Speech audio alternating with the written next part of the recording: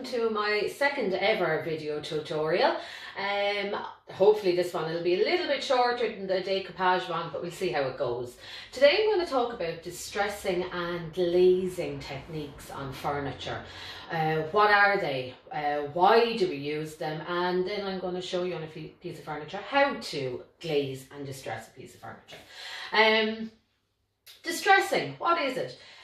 Basically what it is when you paint a piece of furniture and it's nice and dry, then you sand back certain areas of it to reveal the natural wood. What it does is it gives you a shabby look. You've all heard of shabby chic, so it's that type of look that you'll get from distressing. Old, used, or as some people would call it, destroying the beautiful paint job they've just done on their piece of furniture. But the only thing I can compare to why we do it is exactly the same reason why you would have bought a pair of jeans years ago and went straight at them with the scissors. It's to get a specific look, and the look you're looking for is worn, old, shabby. Now, glazing. Glazing is basically using a translucent colour over your paint. So it's again, depending on what colours you use, it can give an old, really antiqued, dirty look to your furniture. It can either give a beach-washed look to your furniture, or if you're using different colours, brighter colours or anything like that, which I'll go into in a few minutes, it can give you a two-tone look on your painted furniture. Glazing and distressing can be used together, which they work really well together, but they can also be used individually as well, so they don't have to go with each other the whole time. Material wise, okay, so there's quite a few different materials when it comes to glazing, so I'm going to start off with them just to show you the ones that I use. First of all, what I was saying earlier about the different types of glazing, whether you wanted antiqued or beach washed or something like that, you can get pre-made glazes. The ones I use are called general finishes, and you can get them from, you can get them online basically. General finishes do the very popular colours, we'll say. So we've got black, and I've also got white today. Now, you can get them in brown as well, and these would be probably the most used kind of glazes to give that. Black and brown would be to give that very, very old, aged kind of look, like this photo. And the white put over a colour can give a real beach washed kind of look. Don't have a photo for that. So, you can also then make your own glazes. So making your own glazes, you can get this. It's called Scumble Glaze from Polyvine.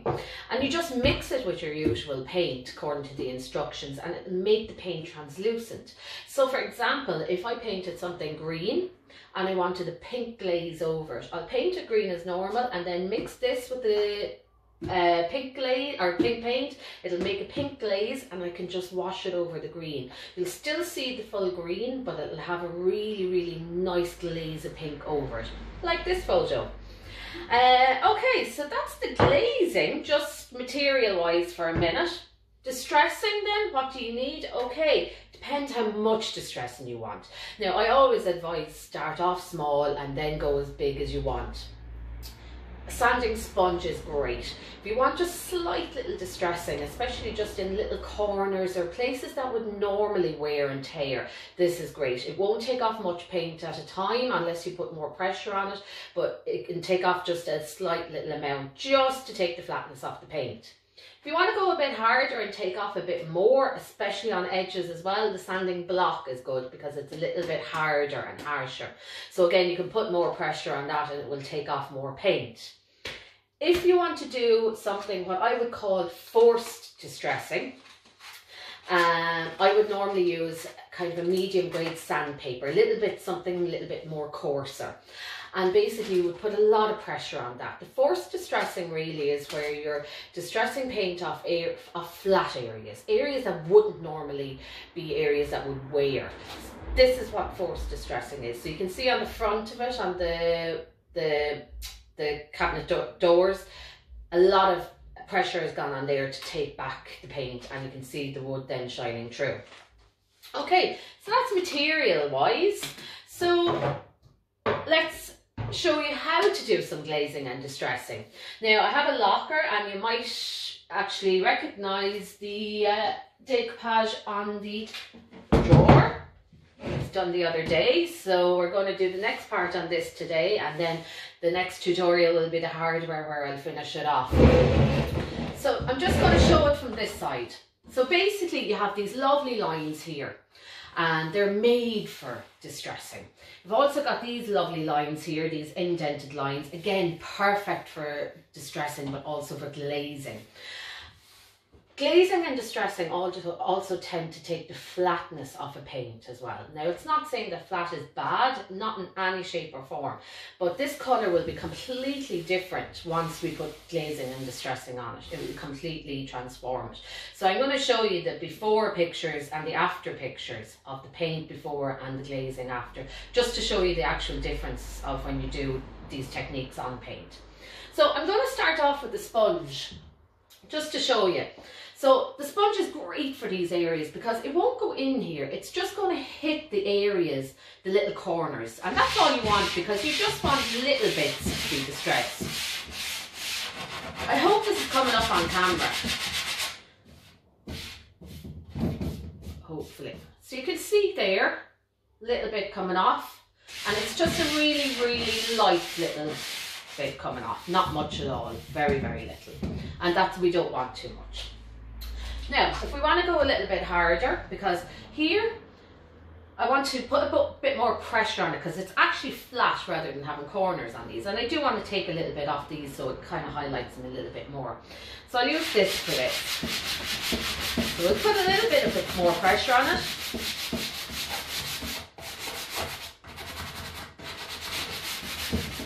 And you can see there then all the paint coming off as well. So it's distressing really nicely. Thank God. So we'll get this bit down here as well. So if you're just doing a slight distress on pieces of furniture, these are the areas you want to do. The corners around here, these kind of corners, the bottom of the legs, anything that stands out. Flat areas you would normally leave alone, unless, as I said, you wanted to do forced distressing, which is a technique in itself altogether, where you really want it, like the paint is falling off the piece, you know. And again, it's a really nice finish if that's what you're into. So I'm just going to do these two bits. And then once they're done, I'm going to show you the glaze. So the glaze I'm going to use today is the black glaze. They all work the very same, so it doesn't matter which colour I use.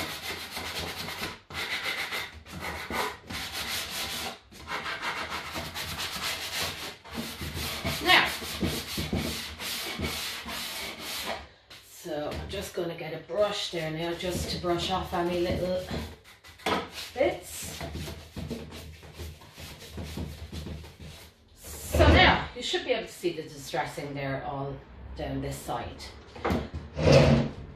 We could leave it like that, but I'm going to use the glaze now to even give it more of a standout look. So, general finishes, this is black. Open that up.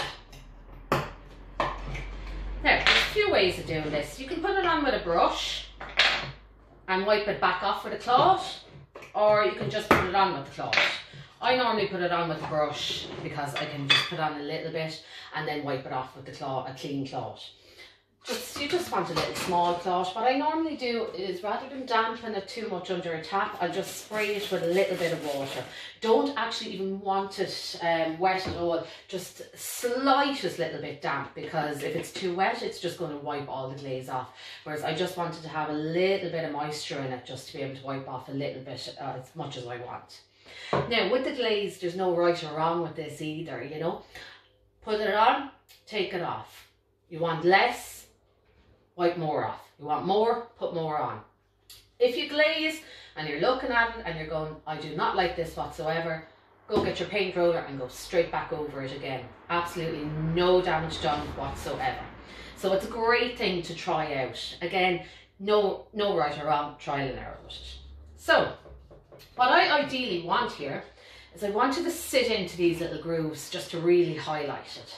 So I'm going to always try and go with a straight line when you're doing this.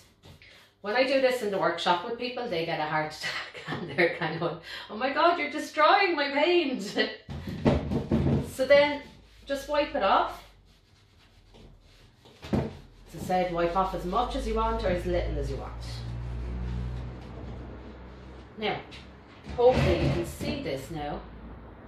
So you can see the difference in that one and that one. So this has black highlights on it and it changes the colour completely on this.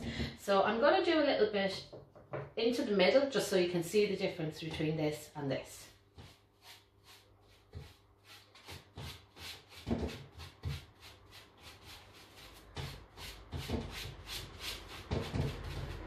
Now, so I'm going to take this back off, go in a straight line, then get the other side of it, go again, and as I said, take off as much or as little as you want. There's no right or wrong here. So hopefully you can see that now. So that's glazing, that's without glazing, that's distressing. And I'll show you the other side then. That's without distressing. So the funny thing is once you actually do the distressing and the glazing, when you actually look back at the paint on other sides of it, it actually does look really, really flat towards when you have put the new technique in place. So what do you think? Is it something you'd be interested in? It's a really, really simple technique. There's nothing to it whatsoever. All these materials can easily be got online at the moment and they're easy to do. And as I said, the great thing about them is if you try it and you don't like it, literally just go right back over it with your paint. I'm going to go and finish this now so that I have some proper before and after photos to show you at the end of all my tutorials. The next one I'm going to do is on hardware. And so we're going to do that now, hopefully in the next few days, and I'll have hardware for this as well, and we'll finish it off and I'll be able to show you everything then. Alright, thanks.